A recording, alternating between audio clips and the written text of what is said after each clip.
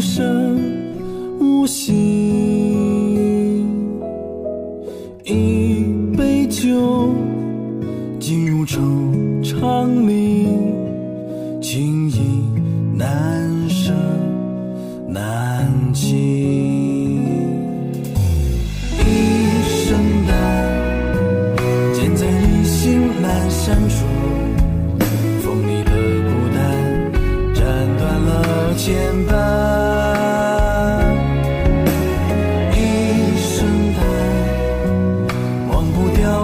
遗憾，当今眼中泪，拨开这纷乱。踏遍万里山河颂长歌，风起烟灭爱恨已蹉跎，洒一场热血，只为你化红妆。有你便无伤，我愿和你共赴天涯。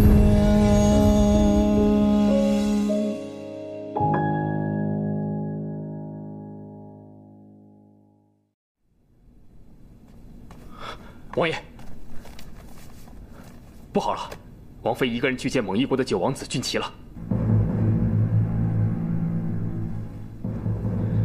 什么？现有书信在此？这么大的事，你怎么现在才禀报啊？你也是，怎么不拦住他呀？先别说这些了，赶紧去土地庙。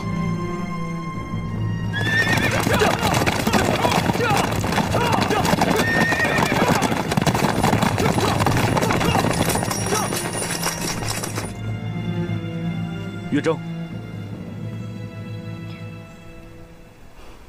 怎么了？还记得我跟你说过的话吗？他要是对你不好，我愿意等你回来。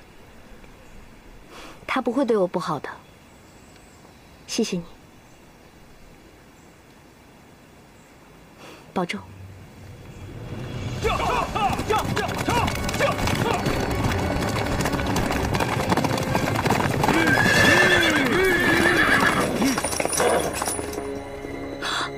把里面的人全都给我抓起来！是。凤林，凤林，你误会了，俊奇他不是奸细，不是。是不是奸细，要抓起来拷问才知道。九王子，那个女人出卖了你。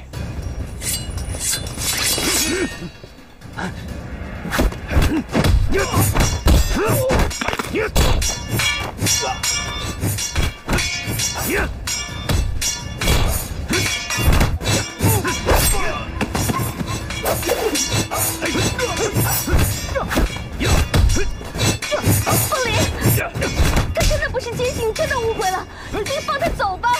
凤林，我求你了。你去，带他回去。凤林，凤林，凤林，给我回去。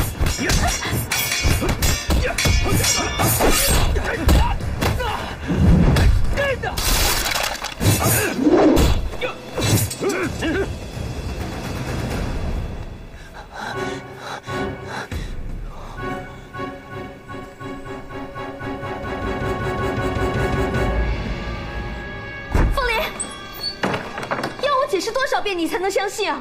他真的不是来刺探军情的。那来干什么？他只是来看看我。来看你？看你，你就要赴约吗？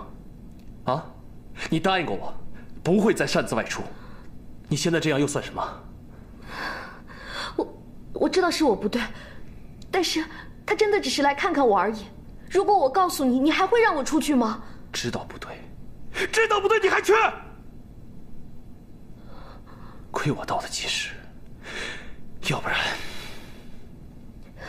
他是不会伤害我的。你觉得他会害我吗？他要是想害我的话，当初他就不会放我回来。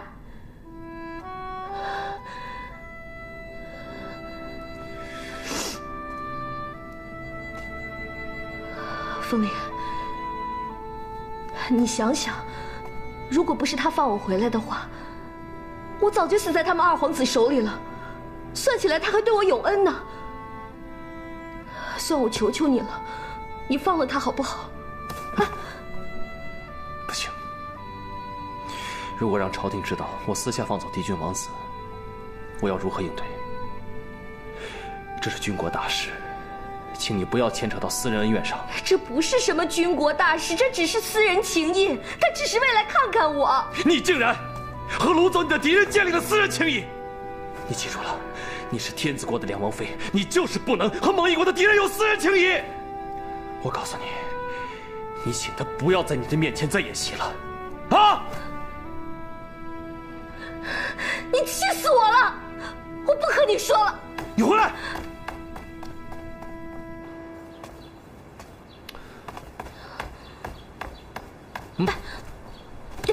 你干嘛？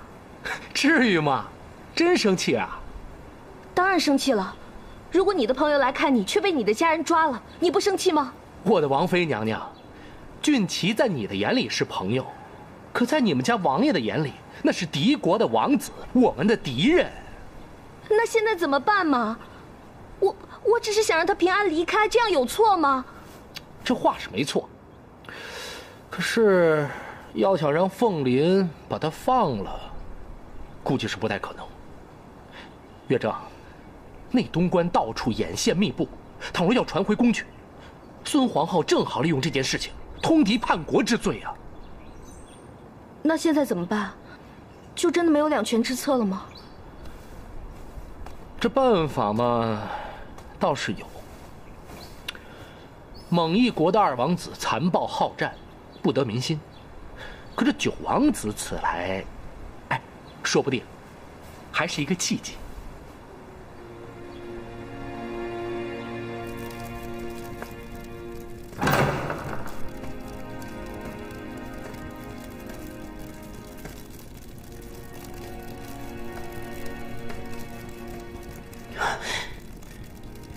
你这个坏女人，你来这干什么？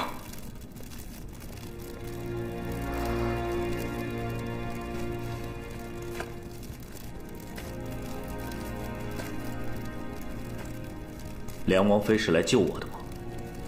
君妾，我想知道，你现在还相信我吗？当然。我去求了凤林，她不同意放你走。没关系，不必放在心上，这是意料之中的事。君妾，我当你是朋友，你能不能也和凤林成为朋友？这样，我们就不会相互为难了。为了两国的百姓，我们能不能结为盟国？我真的不希望看到你们相互厮杀，能答应我吗？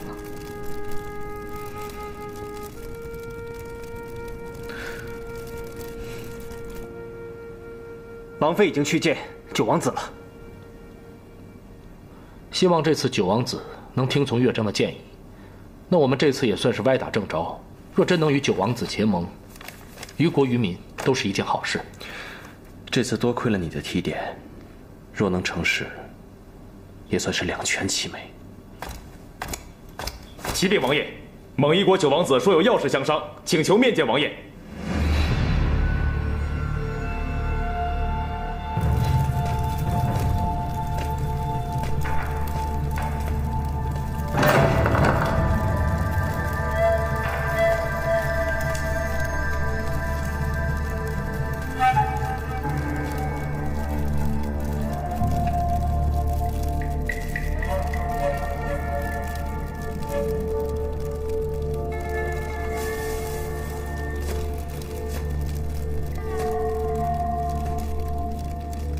九王子找本王，不知有何要事？想必岳征都跟你说了我此番的来意。我真的只是来看看他。听说他过得并不怎么好。哼，九王子恐怕你误会了。我们夫妻过得很好。岳征被抓入蒙毅大营，梁王陛下必成不理，这是误会。岳征嫁给了王爷，你没有好好保护她，连一个孩子都没有保护好，这也是误会。哼！如果九王子见本王聊的只是这些事，那本王就恕不奉陪了。自从我二王兄登上大汗之位，我国就内乱频频，战乱不断。如果我能联合一些部落族长，说服大汗，愿与贵国结为盟友，永不交战，怎么样？你愿意相信我吗？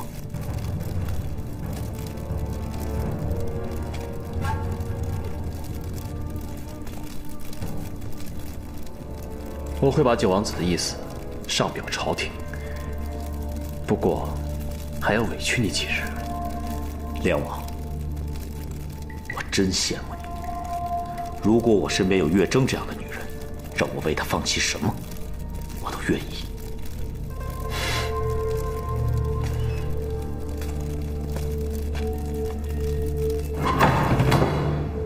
结盟？这九王子信得过吗？以我对九王子的了解，他和大汗政见一直不同。一个是追求扩张疆土、好战成性，一个是以民为先，想让百姓安居乐业。如果真像此人承诺的那样，两国一旦永世修好，那对两国百姓不失为一件幸事。话虽如此，如我们放了他，又结盟不成，皇上会不会怪罪于我们？我认为还是值得一试。如果此事一旦成功，我在父皇面前就立下了大功。而且如能与他化敌为友，对我们来说也是莫大的助力。此事要不要告诉杜将军，请他尽力促成？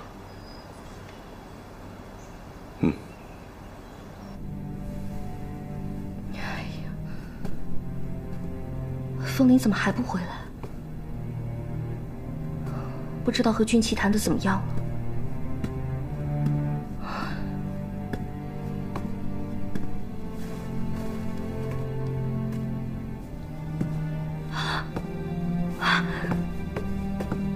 风铃，你回来了。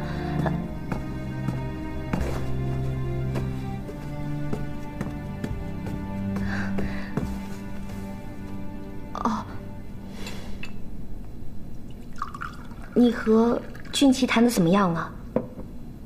可以放他安全的离开了吗？放了他，明天我就杀了他。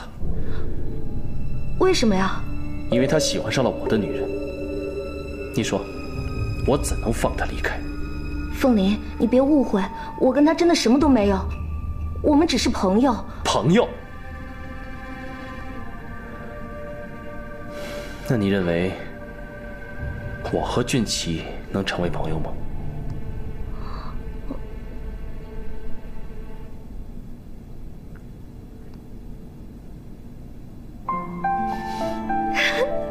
好啊你怎么那么坏啊？放心吧，我已经和九王子谈妥了，我们马上就要达成和谈盟约，他很快就可以走了。真的？嗯。太好了。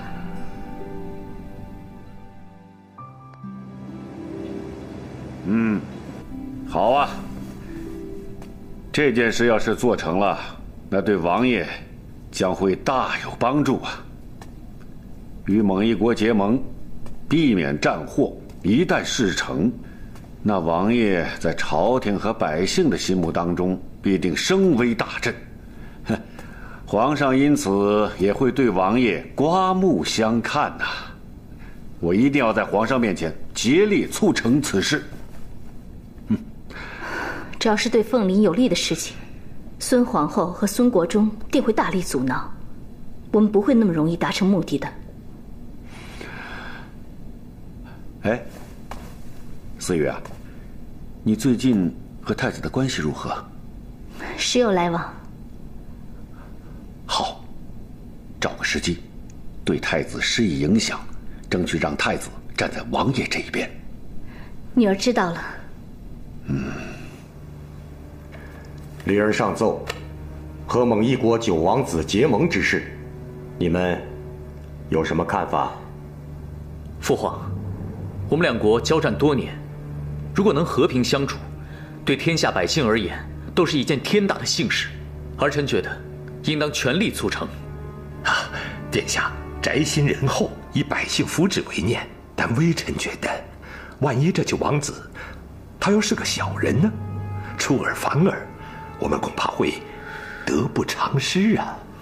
朕倒觉得这是件好事。若能从此结束两国之间的战祸，也是一偿朕多年的夙愿。玄儿，这件事就交由你去处理，你和你皇兄商量着去办吧。是，儿臣遵旨。这件事就交由太子全权负责，有任何需要，你们二人从旁协助。臣遵旨。灵儿果然不负期望，令朕很是欣慰啊！绝对不行！如果此事做成了，对寻儿是极大的威胁。娘娘，是皇上直接把此事交给太子的，即使和谈成功，也是太子的功绩，怎么会有危险呢？不能掉以轻心。皇上虽然把这件事派给寻儿去和谈，但具体出面的是凤林。他不但能因此而邀买民心，而且他还能获得俊奇的相助。凤林如果能得到他的帮助，对我们来讲更是一个威胁。娘娘顾虑的是，我不能任由凤林趁机做大，到时候追悔莫及。是我疏于防范了。我们一定要阻止此事。娘娘有何良策？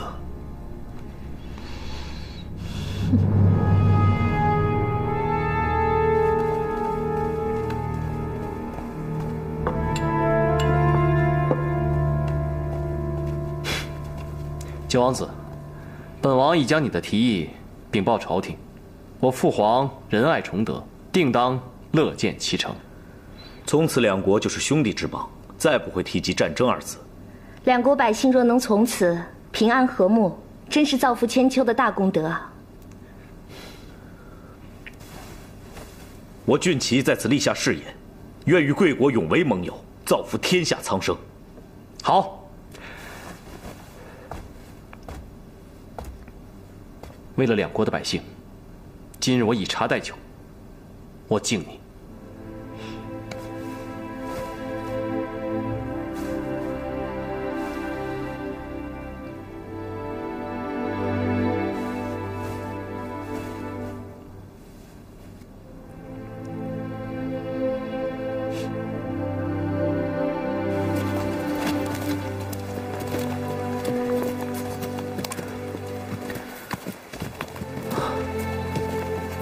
送君千里，终须一别，就到这儿吧。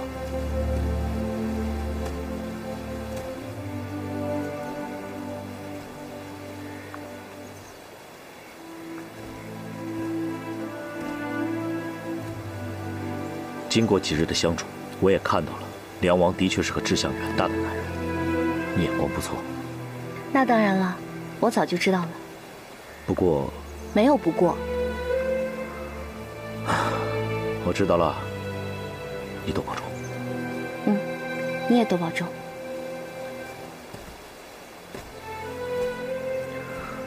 嗯，保重，保重。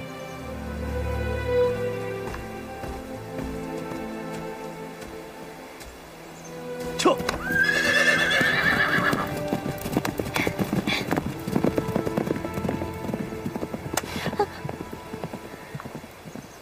你们说了什么？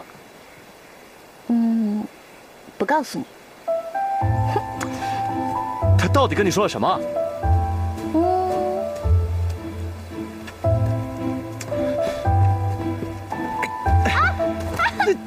你干嘛？凤林！他说了什么？他说了什么？他说了什么？我告诉你。说不说？不说。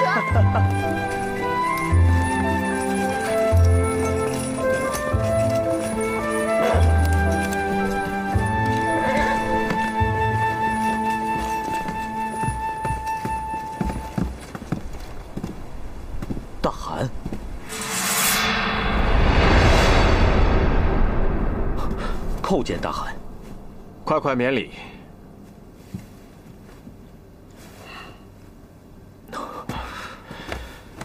九弟啊，好久没见你，为兄很想念你，所以过来看看。坐。谢大汗。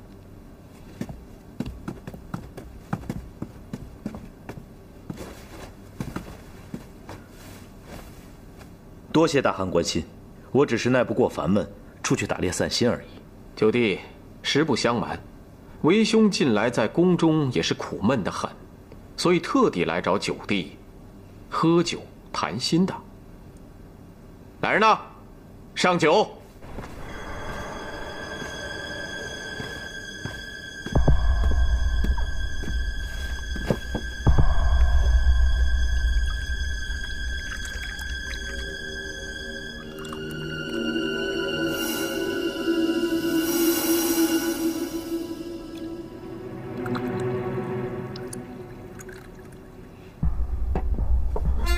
来，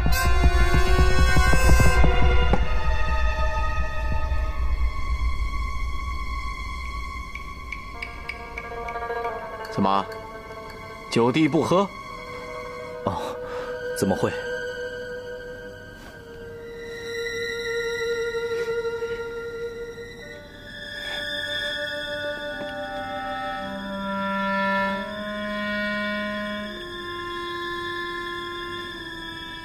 楚王子，出六度，快走！通敌叛国，还想逃走？来人，给我拿下！谁敢？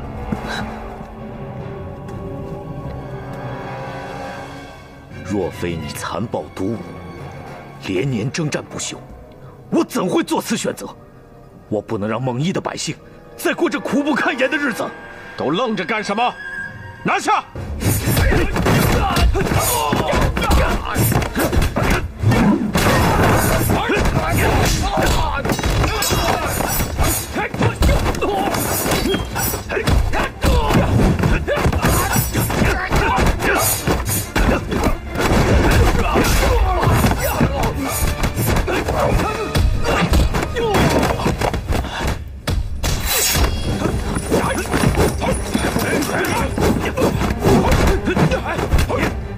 九王子，快走！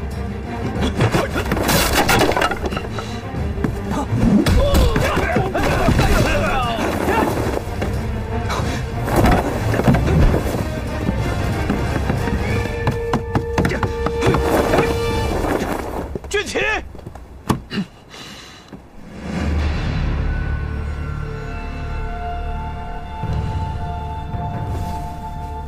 蒙毅大汗知道了我们缔约的事，要杀了九王子。那他现在怎么样？幸好侥幸逃脱了，目前行踪不明。怎么会这样呢？此事不是很严密吗？怎么会走漏风声呢？不知道九王子，他会不会误以为是我背信弃义？不会的，他若是不相信你，之前也不会与你结盟了。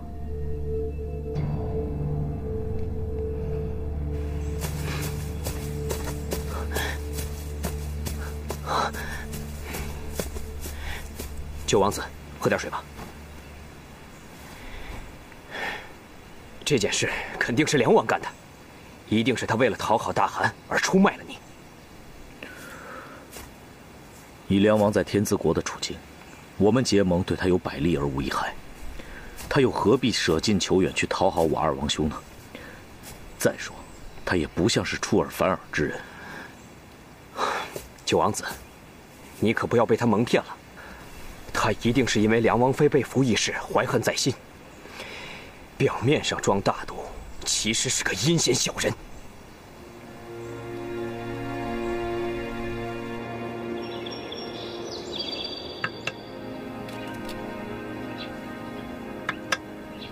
雪儿，你对消息泄露这件事怎么看？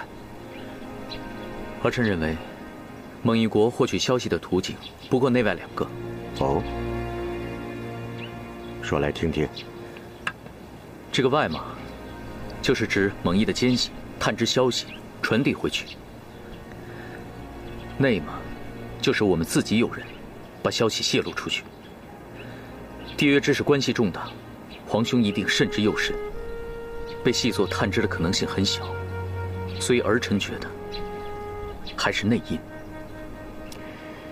你分析得很不错，这件事就交由你和林儿一同调查，让他从北疆的暗探查起，而你从朝廷内部着手，务必要严厉彻查。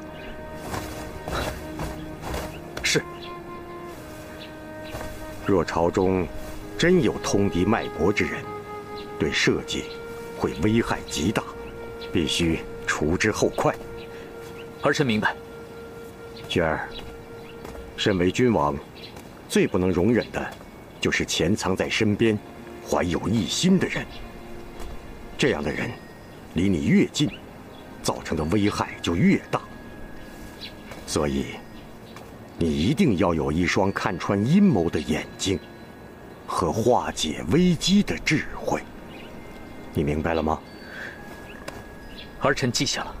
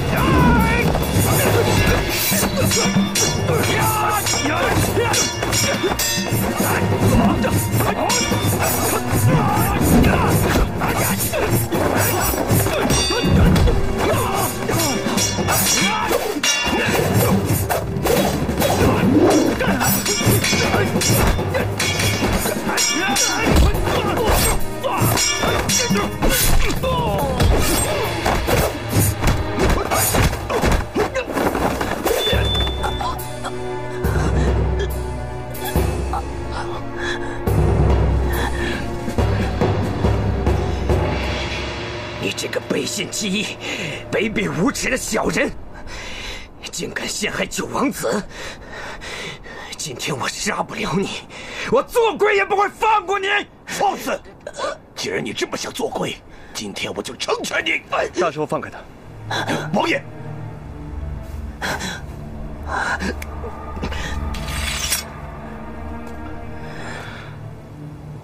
你回去以后，告诉九王子，我没有出卖他。信不信由你们。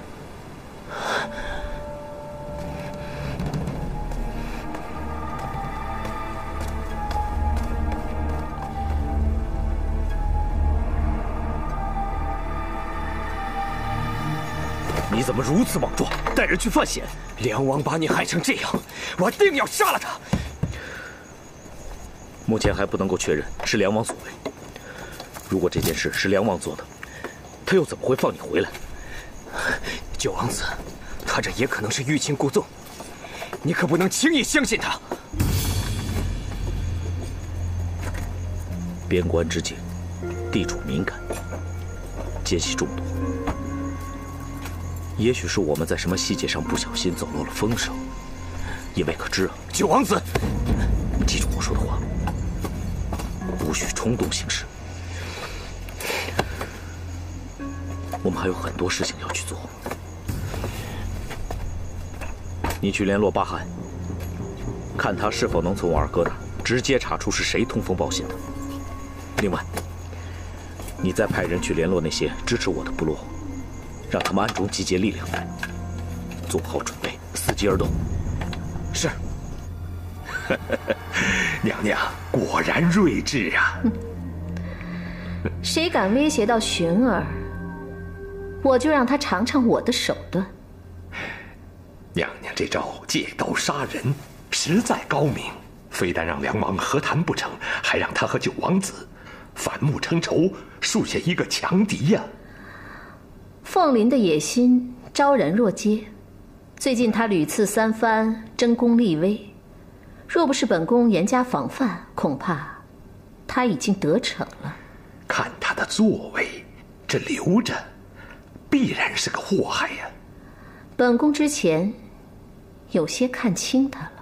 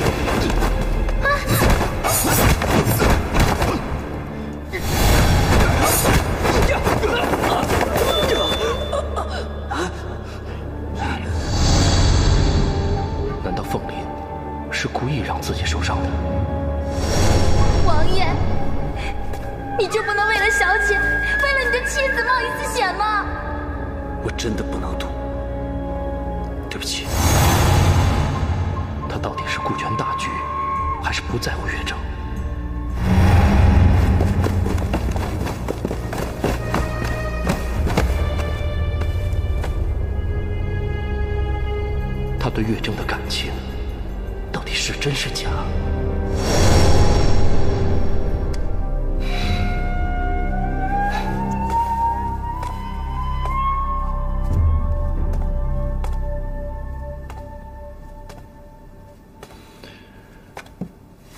你怎么了？心事重重的。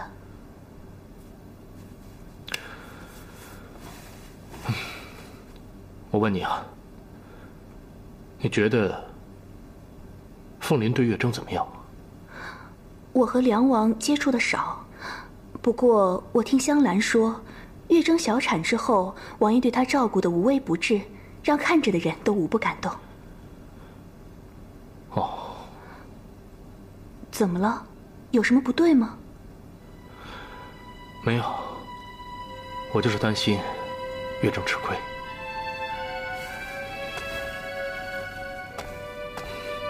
月缺，我是月征的嫂子，同样是他的亲人。如果你要是察觉到了什么不对的，记得一定要告诉我。放心吧，我知道。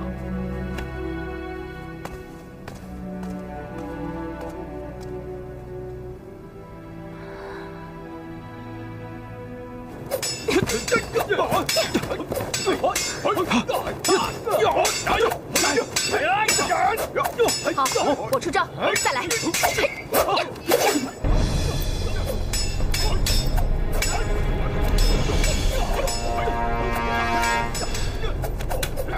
怎么会有个练武场呢？他们训练这些武士干什么？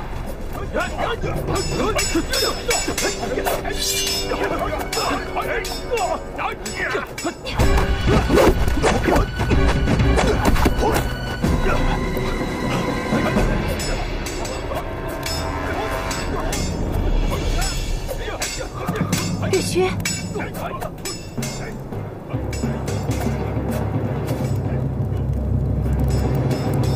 没想到我们两个竟然是同门师兄弟。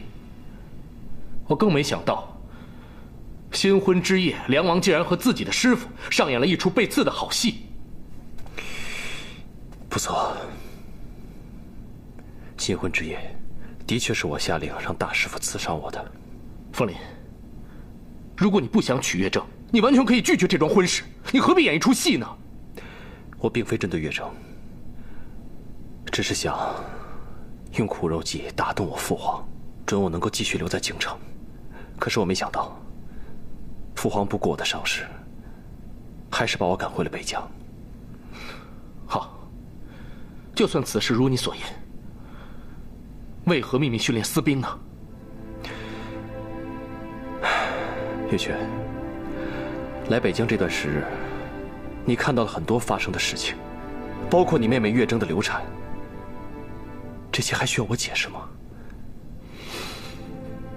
我若不是奋力自保，恐怕早就死在孙皇后的暗算之中。蒙毅人视我为敌，我训练这些死士，就是为了在危急之时能有所应对。就是这样，就这么简单，就这么简单。事关我跟月征的性命，事关内东关将士和百姓的生死。如果换作是你，你有更好的办法吗？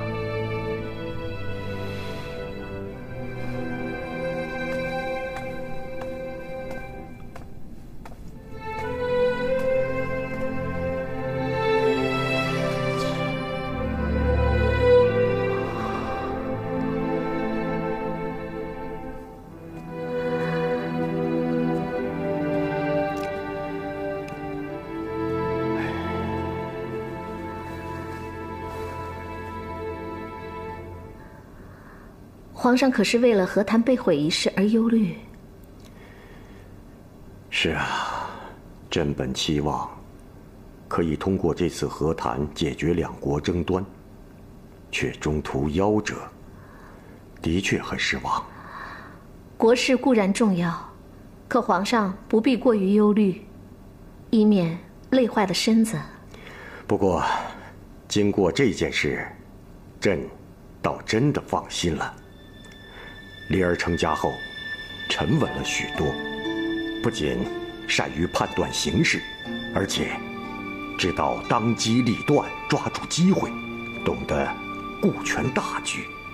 学儿此次力挺和谈，且分析起来，纵观全域，有理有据，亦隐有王者之气。朕这两个儿子，一个有治国之才，一个有匡扶社稷之能，幼子如此，夫复何求啊？朕觉得是时候该将灵儿调回京城了，也让他学着能更好地辅佐学儿。到那时候，朕就真的没有什么后顾之忧了。夜深了，皇上早点歇息吧。好。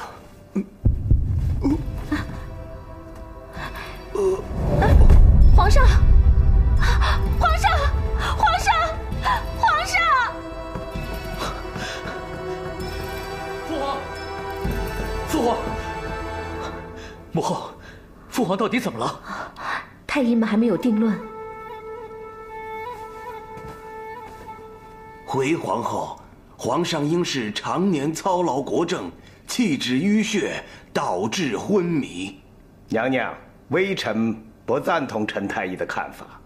皇上是气滞入脑，应立即行针疏散。不可呀，万万不可呀！倘若皇上的病根不在于脑，贸然行针，岂不是会伤及陛下的龙体呀？好了，都给我住口！都是些没用的东西。娘娘，请娘娘稍安勿躁。现在皇上的病情的确危重，太医们也束手无策，不妨借朝中重臣之力，寻遍民间高人，救治皇上。不过如此一来，恐怕会人心浮动啊！真的就没有别的办法了吗？是。母后，即日起，诸位太医轮流值守，照顾父皇。是。国舅在，你找人颁布告示，遍访民间高手，一定要救回父皇的性命。是。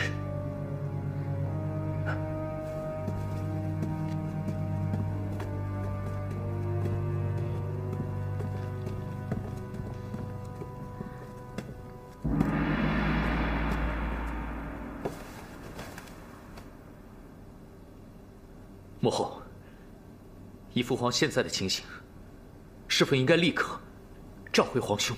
住口！你父皇一定会逢凶化吉，不需召凤麟回京。母后，不能不做最坏的打算。再说皇兄回京，也能帮我稳住局面。不许你说这么不吉利的话。殿下北疆战火平息未久，和谈又遭破坏，边疆局势不稳。如果此时让梁王回京，被蒙一国探知，岂不给了他们进攻的机会吗？三思啊，殿下！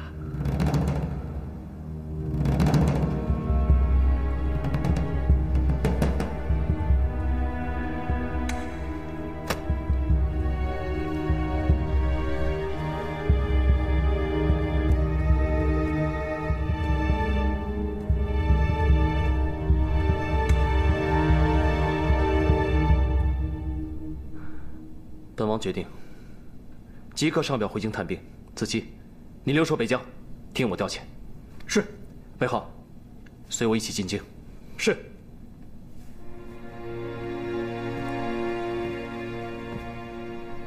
大师傅，你负责安排死士，分批进京。王爷放心，我会妥善处理。王爷，不等朝廷旨意下来再走吗？将军心里说明情况。现在我父皇生死一线，此刻形势危急，上奏探病不过是为了不落口实而已。想那孙皇后也不会这么快就批走的。明日动身，快去准备吧。是。王爷，您只待死士入京，一旦情况有变，岂不是羊入虎口，自投罗网吗？我现在就是想让我父皇能够平安的早点好起来。再说，此刻并不是举事的最佳时机。如果就算发生了最坏的情况，不还有杜将军和他的兵马在吗？我们在伺机行事。薰儿真是糊涂啊，在这个节骨眼上，居然要让凤林回京。殿下对梁王始终没有防范之心，这恐怕今后会留下后患呢。皇上在昏迷之前曾流露出要让凤林回京辅佐薰儿。娘娘，万万使不得呀！梁王心机深沉，太子对他有没有任何防范之心？梁王一旦进京，那可真是引狼入室啊！说句大不敬的话，现在局势掌握在娘娘手中，应该尽快的让太子登上皇位，这才是当务之急呀。花若盛开着心中的浪漫，风若起摇不散那句誓言，烛光已微微闪闪，那个月已残，红线那段是谁在期盼？情丝结爱结恨，三生悲欢，杯中沙流不尽那些孤单，梦太满一真一魂，梦醒却无言，那一声叹是那个天涯，在那片沧海之中为你在等待，知情人那几人都是等在我间，缠绕着黑发在眉间，剪不断牵绊，你的臂弯是我的答案，纵然是纷纷乱乱茫茫人世间，用此生眼泪滴尽擦亮你容妆，依旧与你共享红尘，却只如初见，一生爱恋换你半世缘，依旧与你共享红尘，却只如初见，一生爱恋换你半世缘。